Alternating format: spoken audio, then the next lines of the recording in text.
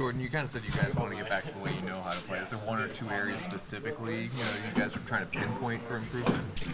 Well, I think when I look at our team identity, I mean, we're a fast team. And when I mean fast, I mean we move the puck fast, we break out quick, we transition quick. When we're doing that, we're putting teams on their heels, and we continue to come at them wave after wave with each line. That's when we're at our best. So a lot of that is just execution from breakout standards, from tracking, being in the right spots. So if we can get back to that hockey, and have every line doing it, I mean, that's when we're dangerous. As we get closer and closer to March, how advantageous is it, you feel, that some players treat these games already kind of like it is playoff season?